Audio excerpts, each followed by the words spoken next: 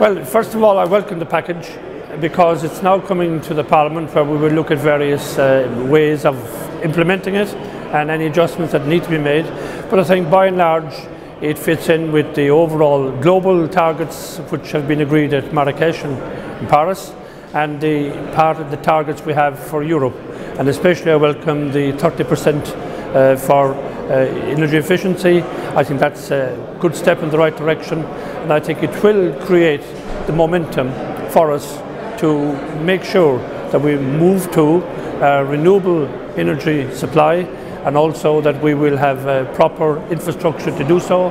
And then of course in other areas like buildings, transport, you name it, we will all moving to a low carbon and eventually zero carbon economy. About that power grid, there is that NIMBY, not in my backyard, among a lot of the population. How do you overcome that? First of all, you must get hold of the argument from the outset, because if you don't, the argument runs away from you and then lies become facts. And I think we have to listen to the public, assure them that what we're doing is in the overall interest of everybody, that they will have actually security of supply, but also cheaper bills in the long term.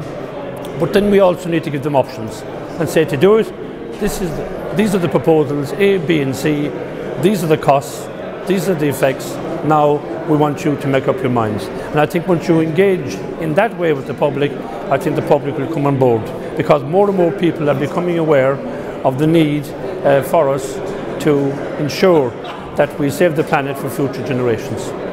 I think this conference is very important. It is one of the most practical I've ever attended, because it's dealing with real issues and trying to assess the importance of communities and how to engage with them so that we can make the progress we require without too much inconvenience to the public, certainly not having too much opposition, and I think also by saying that this is something that needs to be done for everybody. Now let's put our heads together and see how we get everybody involved, all moving in the one direction, and I think that is a big challenge for us, but I think that's a challenge we can meet.